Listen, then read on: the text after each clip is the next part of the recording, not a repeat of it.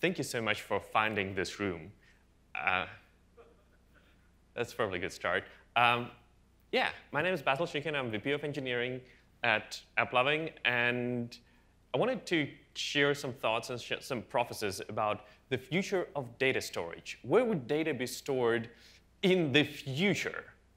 Now, it's actually a little more boring. So what I'm going to be looking at is not the far future of quantum computing or DNA-based biocomputers. What I'm going to be looking at is future that's practical and that I believe that we're living through right now, and that you can go out and purchase and use on your servers.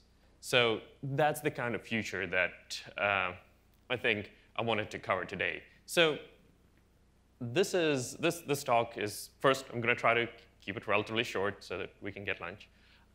Second, this talk is going to have two big parts. So the first part is going to be the claim. So when I started my job at AppLovin, what did I think about how data is stored and where should it be processed and all that, and how has it changed through the years and how we believe is going to shape out and be in the future. So that's the first part. The second part of the talk is going to be some know-how. So we're going to go over a bunch of products and a bunch of techniques and a bunch of approaches we use at our company as an example of that very, very strong movement towards sort of in-memory, super fast, random data processing. So, and then I'm going to try to leave you with some questions that I keep asking myself that help me sort of plan for future projects and future architectures.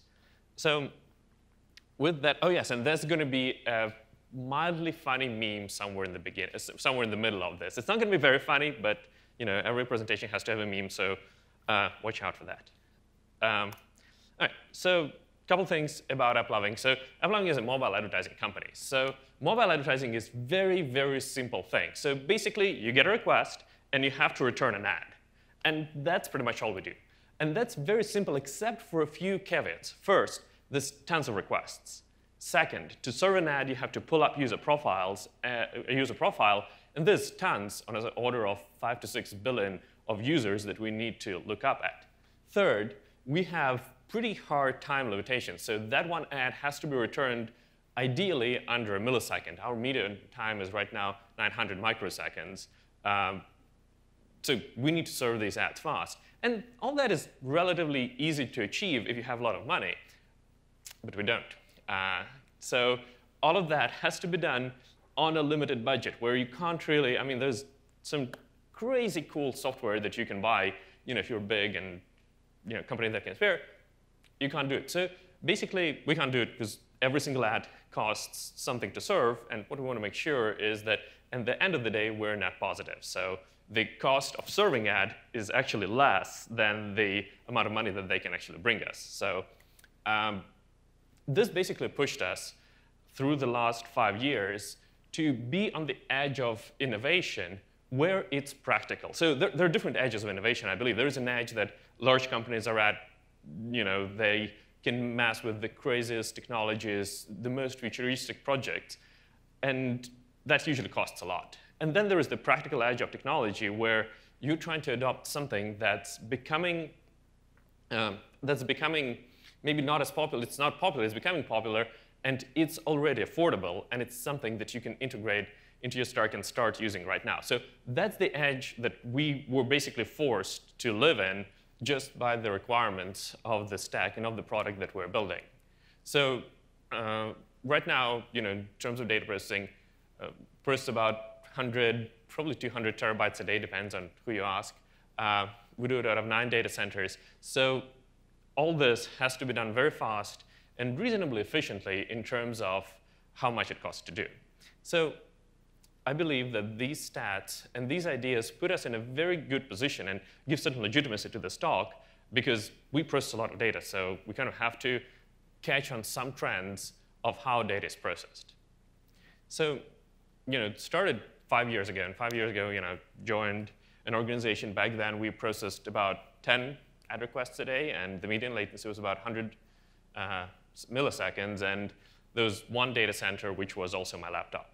So that was sort of where we started. And when I came into this, I had a very different ideas of what is expensive and what is cheap and what we can use and what we can't use. So I always thought that RAM is an extremely expensive and a scarce resource. So basically, if you have an application and you want to create a 10 megabyte cache, that was quite a bit, 100 megabyte cache, that was really scary. Because who knows what are we going to get out of RAM? Are we going to get page faults all the time?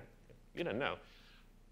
I always thought that only hard drives, all with spinners, can store large amounts of data. So if you want to keep 10 gigabytes somewhere, the only place for it would be to put it on a hard drive and access it later. Of course, that comes at a price of slow access. So if you want to read that large file that you store from hard drive, you have to come up with some sort of maybe a queue or a separate thread or do some crazy asynchronous thing. So that was my concept these are the concepts that I was kind of taught in school and that I used in my day-to-day practice and when making decisions. So as the company grew and as we had to reduce our latencies, process more data, store more data, and also as the industry, namely the SSD industry, and the cost of RAM kind of reduced and became more available, things became different and things started to change.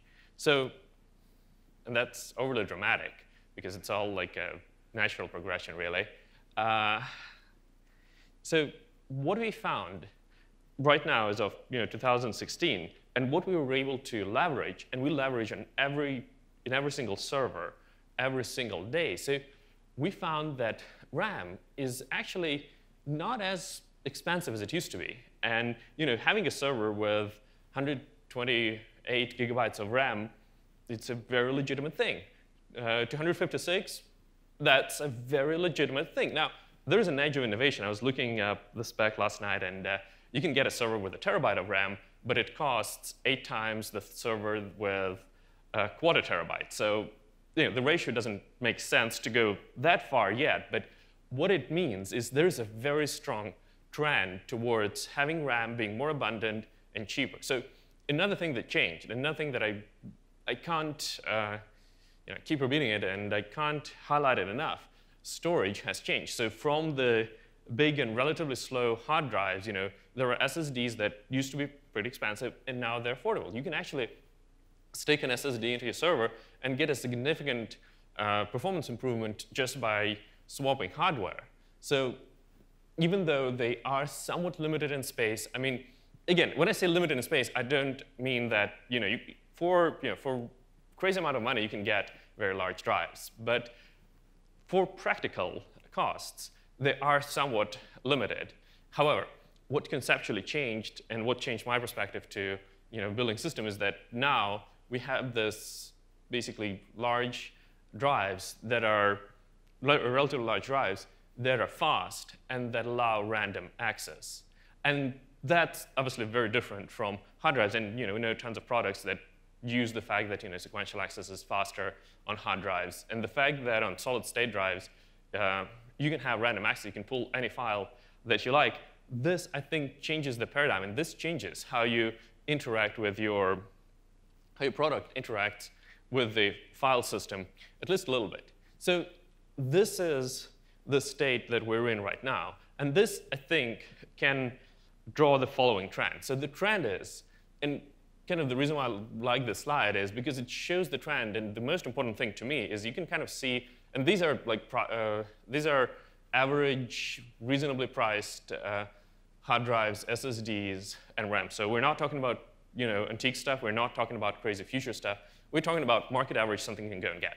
So basically, the thing to notice on this slide, other than it's a very interesting choice of cars, but other than the cars, the interesting thing is access times on top, right? So it takes 20 milliseconds to read 1 megabyte, 1 millisecond to read 1 megabyte, and about 100 nanoseconds for RAM, right?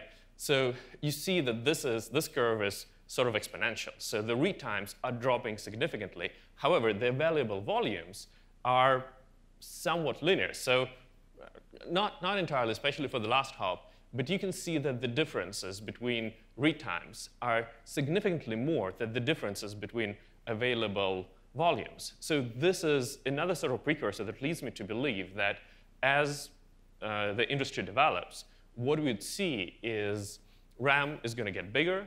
RAM hopefully was going to retain its access time, and it's going to be more affordable to have large applications, and like really large applications, like terabytes of data large, basically fully reside in RAM, because that's the trend that we're seeing.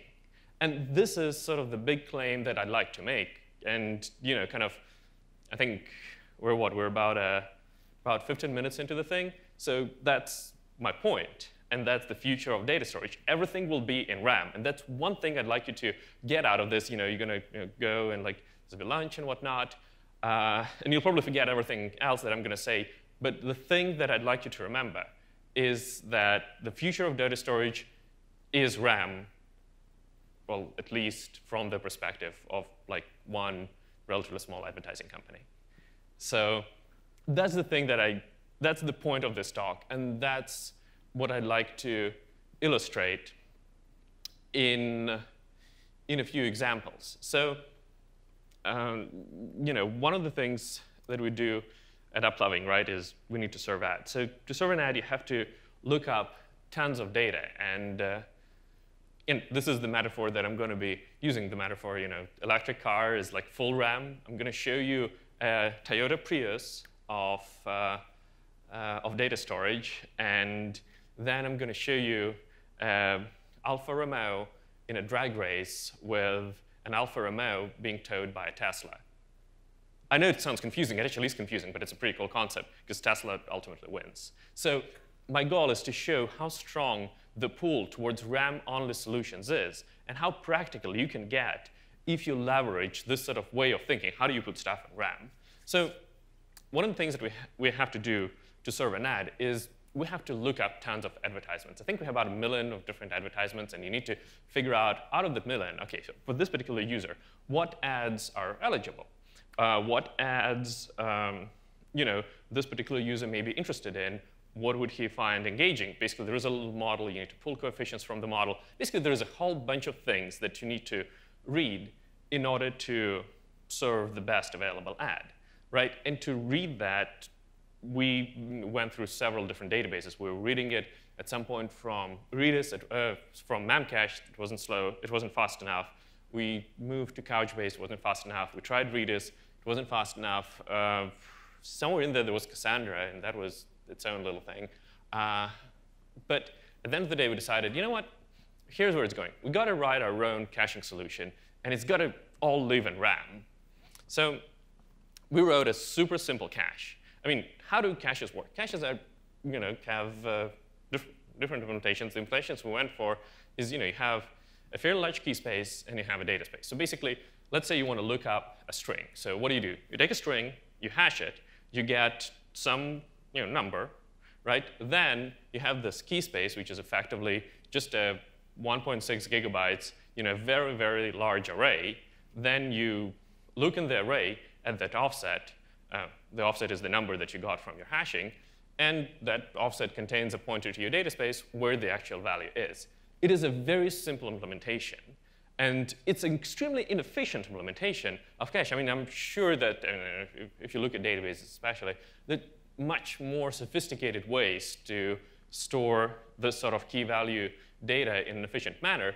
Now, the thing that we were doing, the thing that we were leveraging is that RAM is cheap. We don't care if it takes a lot of RAM. We don't care if it takes, this particular one is 8 gigabytes, right? But it can grow to 100 gigabytes for all we care about, because even though it's inefficient, RAM is cheap. And we can live with this sort of inefficiency, memory-wise inefficiency, but relative simplicity in terms of implementation. And when we develop that thing, basically the way it works is this 8 gigabytes lives in memory, right? And then you have a whole bunch of process servers that run on the same box. They basically map the shared memory into their own process space and use it as if it's their own memory. So you have a whole bunch of processes. They share this large cache, and everything's great. Now, one of the easy things that one of the limitations that we had, I guess not limitations, but one of the good things that we had is this memory can be updated once in a while due to our use case. So you don't have to update it dynamically. You can update every 5 minutes. So effectively, for all of the edge processes, this is a read-only memory. This helps tremendously because you don't need to deal with locking. You don't need to deal with synchronization. So that's what makes it feasible to implement this cache. I think this cache was implemented by a team of 1 people. So that made it feasible to implement it this way. Now, since it's read-only, it was super easy not to use up the edge server's memory or CPU for anything else. What we opted out to do is we basically said, you know what? So there's this 8 gigabytes of stuff, right? So let's just have one server that's the cache creator, and it basically creates a blob of 8 gigabytes worth of bytes, on one box. Then we ship it out to all of our 9 data centers, to what's called middle masters, and then within the data center, we use torrents to distribute that one blob to every single server. So once that blob is distributed and the server has a full collection of those bytes, it pretty much swaps what it has in memory right now with the newly distributed, newly received file. And that's pretty much it, right? So this creates a very powerful, very fast caching solution that, the downside, of course, is it's not live. It has 5 to 10 minutes delay, and you have to account for latency of distribution. But if your use case allows for it, you can get some very reasonable performance timings. Like, to read a key, it's actually not as bad as we initially thought. Basically, what we saw is that most of our, the way advertising world works, apparently the way the world of mobile application works is people generally use 2, 3 big apps all the time, right? So you have this very, very, very big head. So basically, most of the volume is generated from a very narrow set of users, very narrow set of applications. And what's great about the model that we kind of didn't foresee, but that worked, is most of our frequent keys actually end up on L4 CPU cache. And probably, as I said, that this talk is not about the distant future of computing, and probably if it was about distant future of computing, I would have made a claim that everything is going to live in the CPU cache at some point. We're not that crazy, and we're not there yet, and it's not feasible, I think, right now to talk about it. But what we found is majority of keys are actually looked up from the CPU cache, then some fail back to RAM. So that's the benefit. And that's the solution that we kind of developed, and it fully lives in RAM. And right now, it's pretty small, but I feel confident that as the business grows and as demands grow, we will be able to just add more and more keys because, again, RAM is not that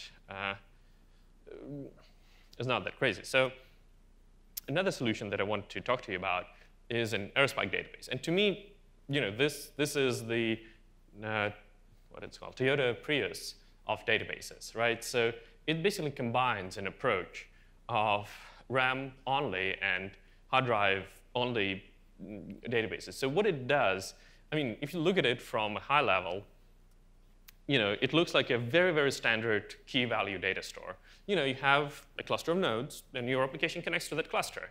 And it's pretty simple if you think about it. So what Aerospike promises is they promise very fast read and write times. And they're actually one of the few databases that we found that's actually able to deliver on that promise. They also promise that their transactional, I think, they promise full ACID, which is pretty cool, and they don't deliver on that promise. But they deliver good enough, so we'll let it pass. And finally, they promise that they can store terabytes and terabytes of data, and they do deliver on that promise. So we use this database to store our 4 or 5 billion user profiles, which is quite a bit of data distributed across a bunch of nodes.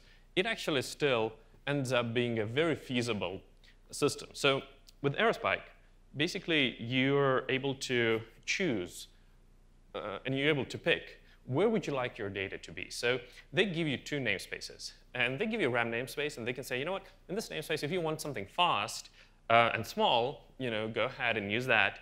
And then they have the data kind of namespace, which is just a different place that you can put your data, and this will live on disks. And I think Aerospike actually supports all sort of drives, and I think they can even run on hard drive, like the HDDs. I'm not sure about that. So I know that they're very specific about the models of SSDs. So when you work, I mean, we work very closely with them because we are looking for very low latencies. And they actually give you like a list of models of SSDs that they think are kosher and the SSDs that everyone should be using. And they actually have a team that optimizes their access for that specific drive, for that specific, I mean, they do crazy things. So yeah, but this is a very good example of a hybrid solution where depending on your implementation, you can pick and choose where your data should be. Like, for example, what we have is our key space, like every user is keyed by a key, right? Every single key lives in RAM, so if we get a request for a user that we don't know, it's super fast to fail because it's a RAM lookup. If we get a key for a user that we do know, it's very easy for us to go from the key to the data namespace from where we get the actual user profile. And I should say, I mean, Aerospike, you can kind of see the numbers here. It's about 1.6 terabytes per node of the data names of the data namespace. About 150 gigabytes lives in RAM. So this database is able to pack pretty much every single person in the world in one cluster. So that's very nice. While doing that, they maintain a yes. When you said bridging, what did you mean bridging from what to what? Bridging from RAM to SSDs. So the question was, when I said bridging from what to what? So to me, this is an example of a product that can kind of operate in both worlds, and you as a developer have a choice. You're either using some kind of SSD or you use RAM. Does it kind of make sense? Yeah. So yes. So while doing that, it actually has a very reasonable times to read. So about 250 microseconds for an in-memory read, and then about a 1 millisecond read if you need to go to SSD and pull the actual user profile. Now, this is another kind of interesting point that I wanted to make, and that's another reason why you'd want to always be looking for, if you're interested in efficiency, you'll always be looking in new interfaces and new technologies that are out there, because we found that some of the newer SSDs basically use a different interface. It's called NVMe interface, and that's pretty much a different way to talk to your hard drive. It's more parallel. It's quite a bit faster. So just by switching to that NVMe interface to talk to an SSD drive, just by doing that, you can get about half benefit in the read times. So yes, you need to have, like, it's a little, some SSDs support it, some don't. You need to have your operations team actually do something and pay some money. But for the benefits are really, really high. So basically, when we serve our request, the biggest time that we spend is actually fetching that profile. So in that 1 millisecond, most of it is going to an NVMe Aerospike and get that user profile, and that's 600 microseconds, which is quite a bit. But unfortunately, we have to get the user profile. We couldn't figure out how to do it without, how to serve relevant ads without it. Still, what it shows you, and yeah, we have about 5 billion keys, so it's a reasonably sized database. So what this shows is that even with this hybrid solution, even if you're doing SSD reads, the reads are insanely fast. Also, with the database, since we didn't write it, and the team who wrote Aerospike was definitely more than one person, it's transactional. So it's transactional and it supports writes. When I say transactional, there's a very great study. I don't know if you guys know. I think his name is Aphyr, A-P-H-Y-R. So he's probably really interesting database researcher. He wrote Jepsen and kind of a couple other tools to investigate database transactionality, and he ran it on Aerospike, and he basically proved with his results that it's not transactional. In reality, yes, maybe it's not, like it doesn't handle failure all that well. If the node goes down, it might not be as fast to bring it back up.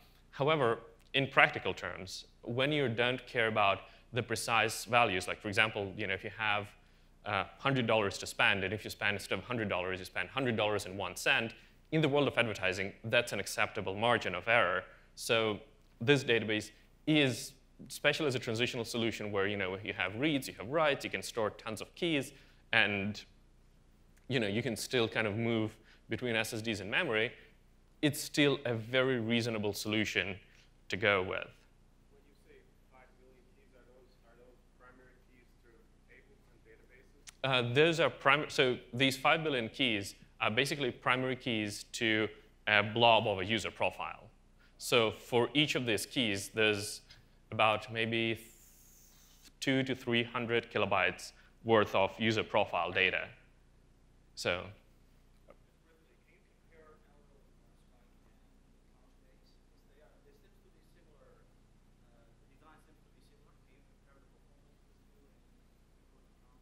Mm-hmm.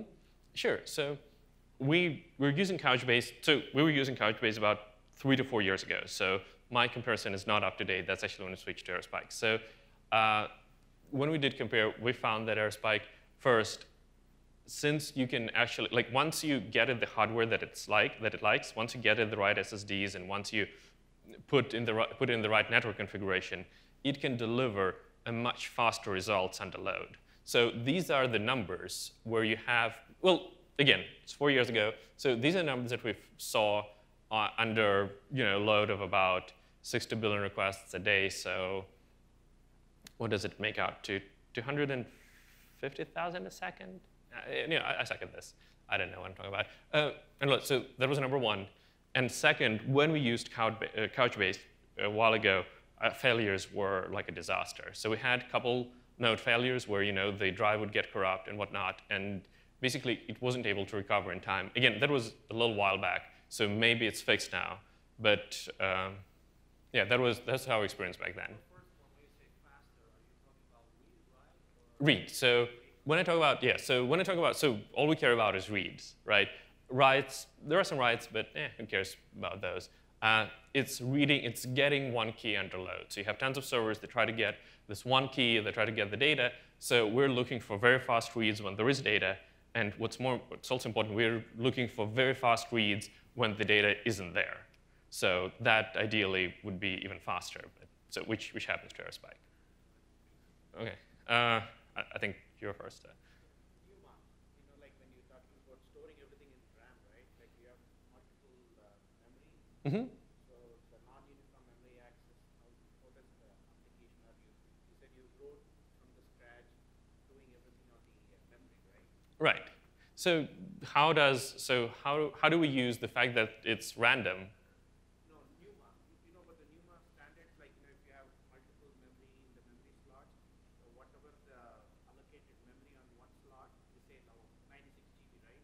Mm-hmm. Do not try to put anything beyond 96 GB to start doing swapping on the hardware. That kind of thing.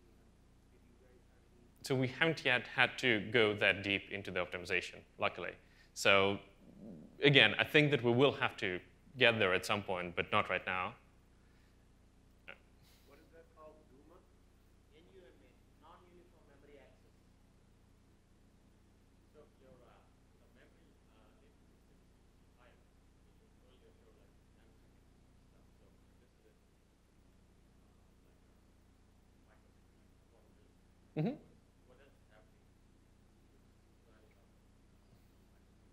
Oh yeah, so that's pretty good. So that's a good question. So this is the round trip. So basically, the biggest problem with AirSpike, and the reason why it's never going to be as good as the in-memory solution, is this.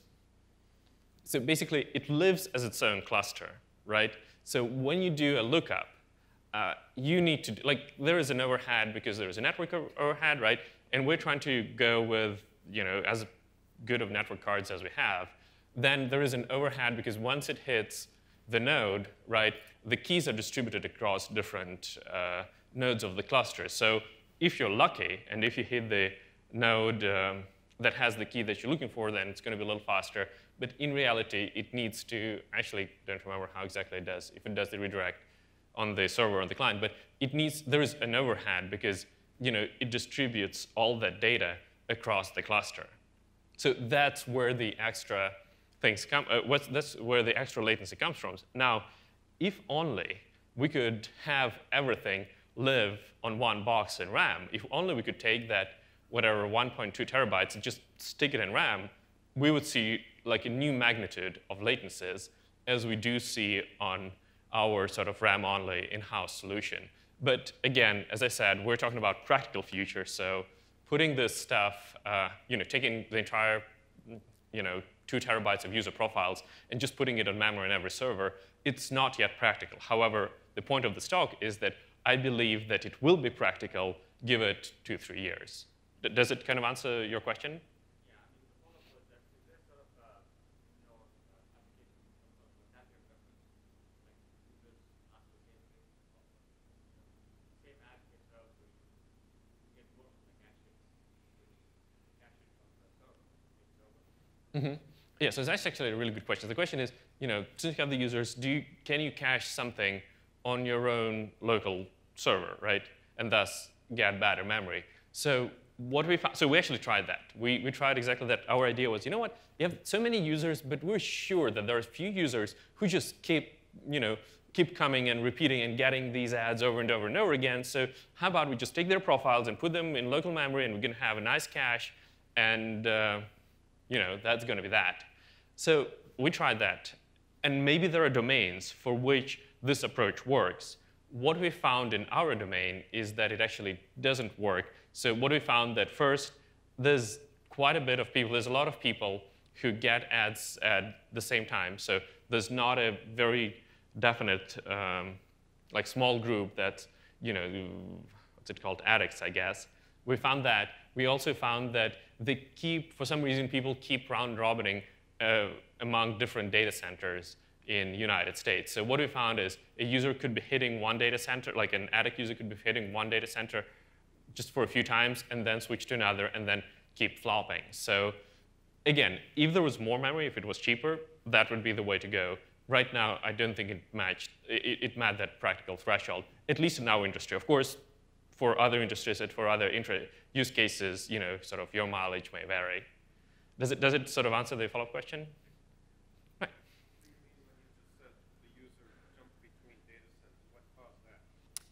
That's a good question. I actually didn't know. So what we found, so this is kind of jumps into a slightly different talk. So what we found is how does the advertising work, right? So you have your phone. The user makes a request, right, to ads.applovin.com, and that's get routed to one of the data centers that we have, right? So what we found is we have a couple of data centers on the East Coast, a couple on the West Coast, and we found that there's quite a bit of people who jump between the two. Why exactly that happens, we're working with a few providers to actually make sure that there's a certain tying users to a data center, but why that happens, I don't know yet. So. If it's AWS, AWS has something called by DNS to closest, and by distance or by traffic, and it might be if it's within AWS, maybe that service is distributing to different locations that you don't want it to. Right. So again, I want to keep sort of a little bit away from it. It's actually very interesting, like the network setup and like how do you fight DDoS attacks and how do you like deal with users that are like all over the place. It's a very different question. We have few approaches. It's not the scope of this talk. So another thing might be just the load balancer. Could be. But anyway, I wanted to ask you the two solutions you said, the cache solution and the cluster solution. So this is talking about the cache solution. Yes. And that means just within the RAM itself. Yep. And the other one, the Aerospike cluster solution, that's the software cluster application. Yes. And both of those are proprietary that your company developed? Aerospike is a third-party tool. It was developed by a team of very smart people. And AppLovin Cache is something proprietary to our thing. It's something that we developed by a team of 1 people. So do you guys have any questions so far? Because I have one more like mildly entertaining slide. Yes, so this is a mildly entertaining slide. And it's a little blurry, but on this slide, there's an Alfa Romeo 4C in that lane, and there's a Tesla pulling in another Alfa Romeo 4C in this lane, and they drag raced, and Tesla won. And like that one has more. I think it has more brake horsepower than like a Lamborghini Diablo, which is insane. But and still Tesla won. So this is an illustration of another thing that we found at AppLovin. So Vertica is a very old school analytical database. So it's like it's like MySQL on steroids, right? It takes data, it distributes it across a big cluster. I think when you go to Vertica meetups, you hear people like running 100 to 100 node clusters with that software. It's really designed. It's a columnar database, so it really has been designed for your good old hard drives for sequential reads. It's the most classic, I think. It's the most classic database where you have a server, you have a big node, every node. I mean, the idea is that every node is relatively slow. The disk access is relatively slow, but you have a lot of node, data is distributed, so your sort of computation, the query execution is done in parallel across multiple nodes. Then they all send the data into one spot. The data is merged and returned to you. And the cool thing about Vertica is that it has SQL interface. So it's actually, I think it's built on PostgreSQL. But it's really nice because as you transition from MySQL to something different, it's a very somewhat seamless transition. So it's a very old school setup. And what we found is we're kind of trying to think about how to make our queries faster, how to make the UI faster, and what can we do to kind of take that setup and to put it all in RAM. And there were a couple different ideas, and one of the ideas was, well, let's just like mount a RAM drive and like see if it's going to work there. And that didn't work very well. But what we ended up doing, and to me, this is just an example of how to put more stuff in RAM, right? That's the point of the talk. What we ended up doing is we ended up trimming our data to the point where it could, for a given node, fit in RAM. So we have about 200 gigabytes of data.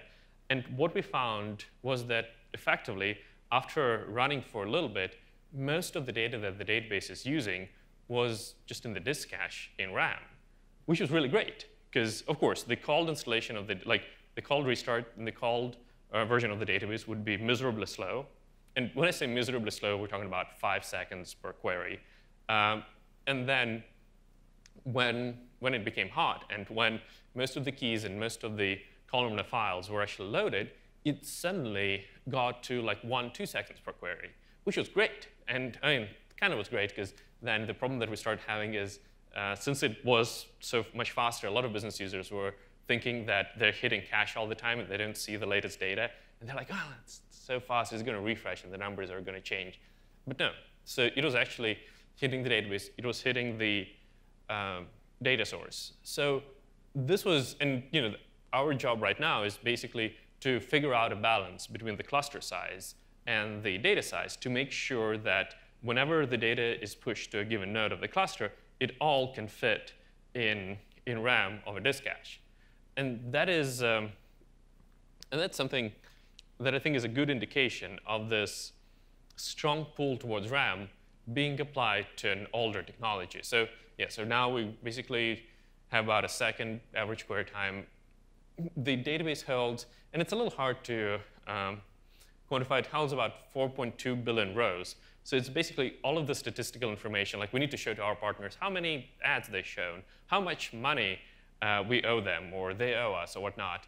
And we made it, I mean, it's an old school database. It has true ACID. It's actually, this is where every cent discrepancy, I think we can't really have. So it's fully transactional, and we have our stats updating every 5 minutes, so almost live.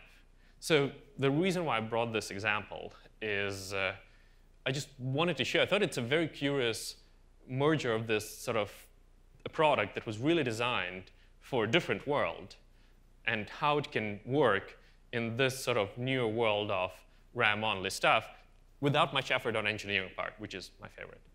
So anyway, in conclusion, we talked about RAM-only solutions. We talked about this sort of somewhat hybrid approach of AirSpike. We talked about this solution of an old product trying to run on the new on the new data storage model. In conclusion, what I'd like to encourage you to do with another meme is think big. So what I mean to say by this is, when you design your next application, when you venture and go and you do your next startup, ask yourself, can you take what can you take advantage from the future? Can you take advantage of bigger RAM?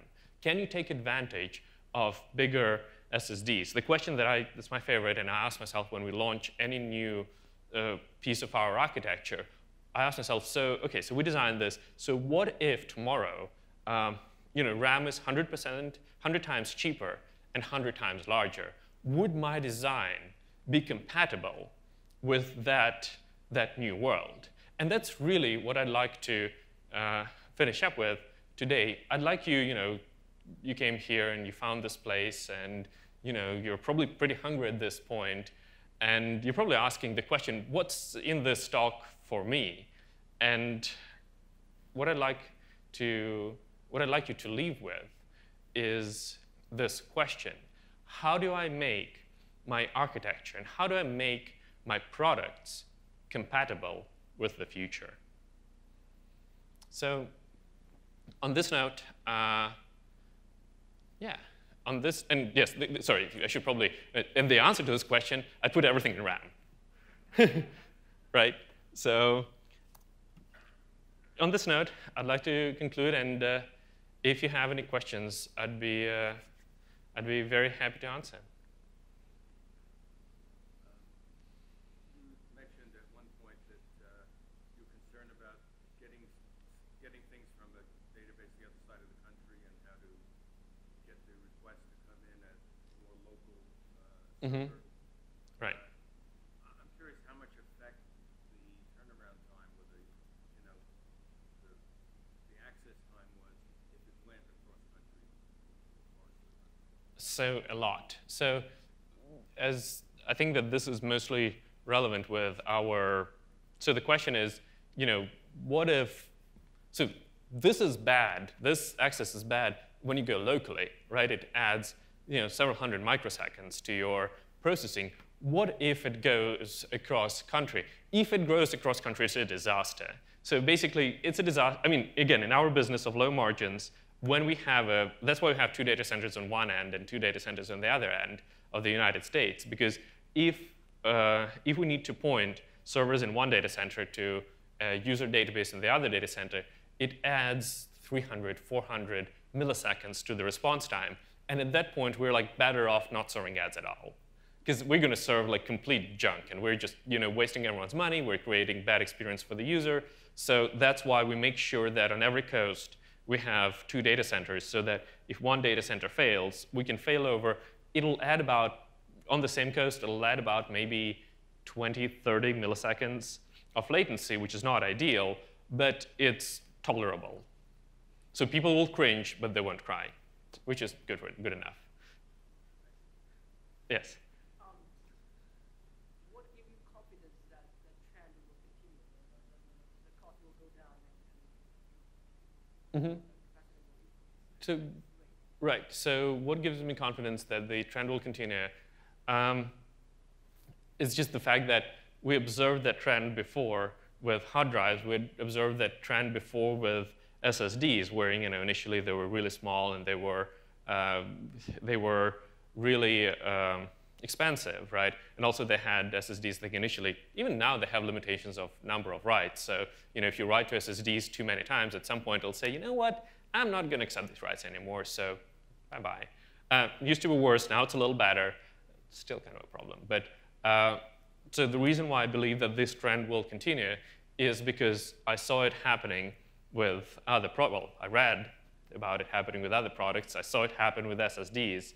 So it's very reasonable to believe that the same thing is going to happen to RAM, because we see it becoming cheaper and cheaper, and we see servers that I think, yesterday I was doing some research, and I saw a server that can accept 3 terabytes of RAM, which is insanely cool, but very expensive and prohibitively for practical purposes. So, it's a prediction. Maybe I'm completely wrong, but everything points in that direction. It matches up with the past, and also it doesn't seem like a revolutionary idea, which probably means that it's right.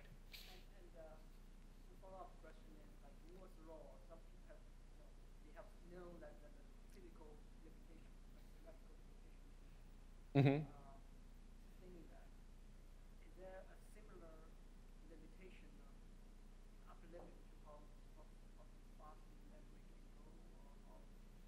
Right. So is there a Moore's law, or is there a limit on memory? It's a good question. Probably yes, there is, right? Because the limitations are, physics, and using this technology, there's a boundary that you hit, and you can't go beyond because that's the way the world works. It sucks, but it's true. For memory, I think yes, there is this limitation. I think right now we're pretty far away from it, and we're far enough not to care about it. So it's basically a problem for future Basil to solve, and I don't care about that guy. So, you have to sort of explain what the limitation is So yeah, so the upper bound, we saw that the upper bound for latency is basically 100 milliseconds. So everyone else in the market, all the other ad companies, they strive for 100 milliseconds response times with networking, with processing, all in all. So usually when you're integrating with a partner, again, it's only true for advertising industry. Other industry has other standards, so I'm just talking about what I know. When you're integrating with another partner, usually they expect about, they give you a 130 millisecond timeout. So we're trying to basically, limit processing to about a millisecond, and then depending on where the partner is, the rest is just networking.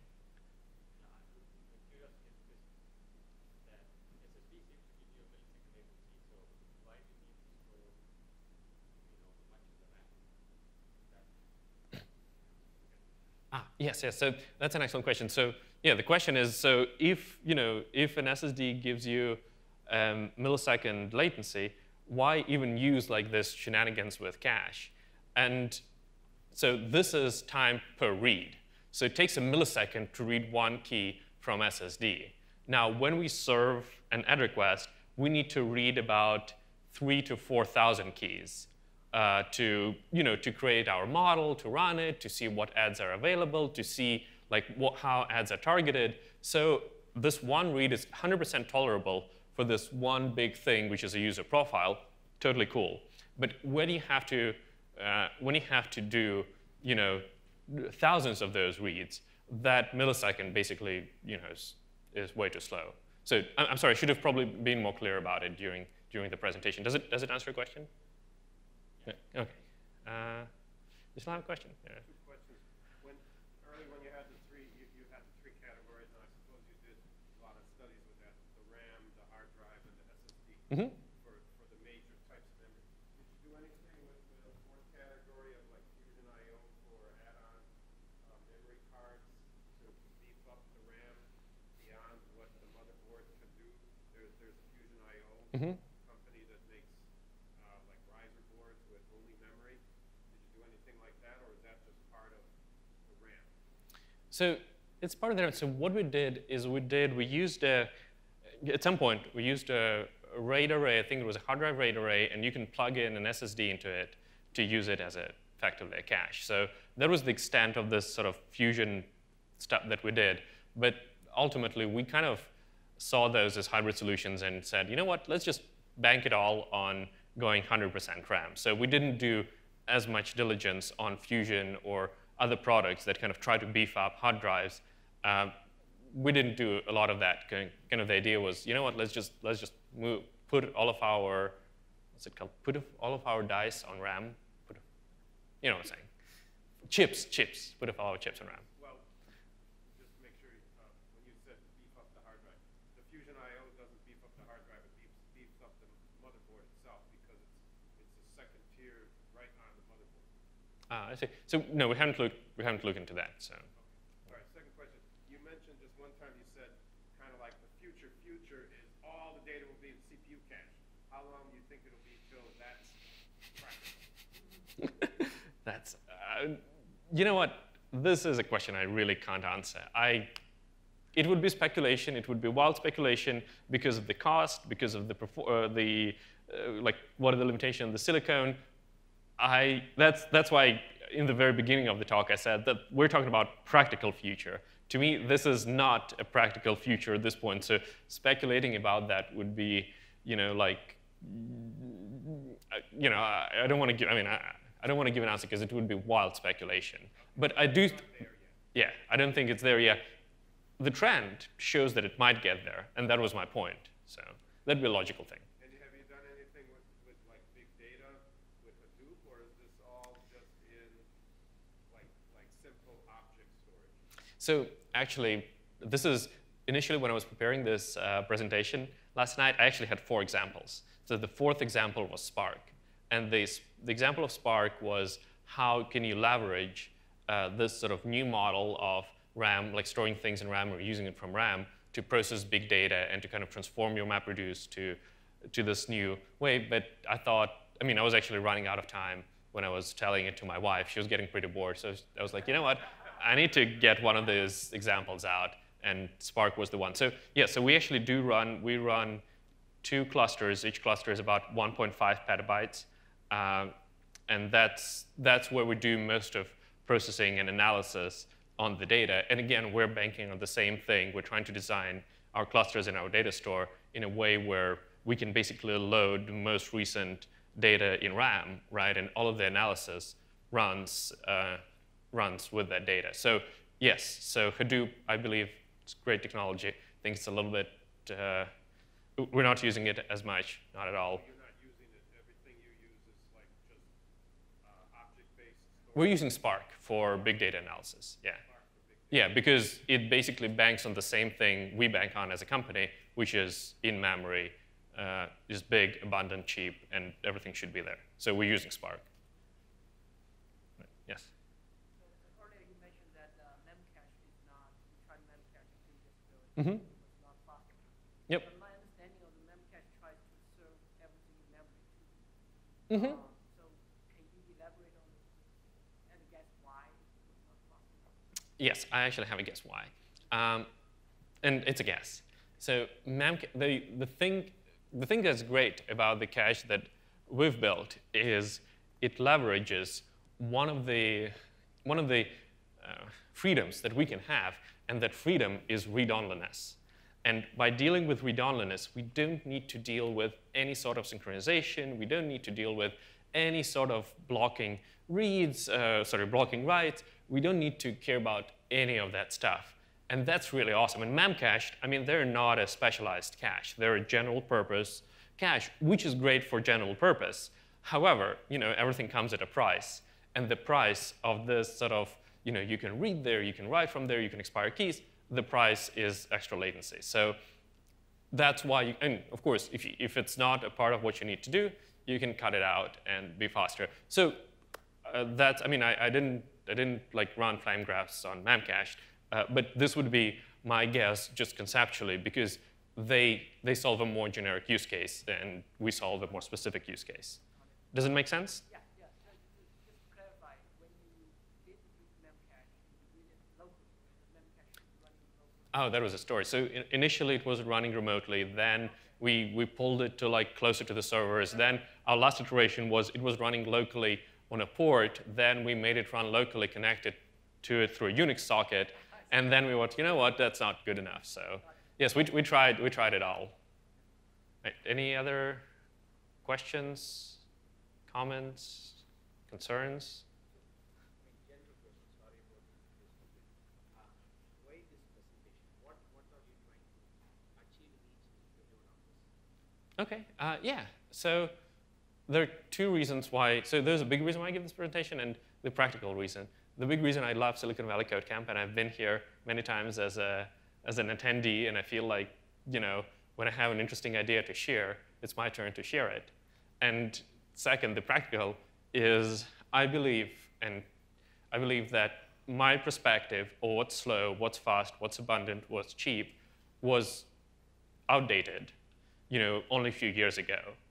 And the reason for me to give this presentation is because I believe that due to what we've done at AppLovin, we are able to be on this edge of technology. And if I'm able to share our perspective with any of you guys, and you come back and you make a decision that will be more future-oriented, at least as we believe in it, maybe it will make someone else's system a little better, scale a little cheaper, and ultimately make the world a little faster and a little more in memory. So does it kind of answer your question? Yeah, I think that there's like a website that you, like from the Silicon Code Camp website, I think you post them to. You can post it on. Yeah, I'll post them, like I'll send it to the organizers and you can download from there. All right, any other questions? No? All right, well, thank you so much for coming.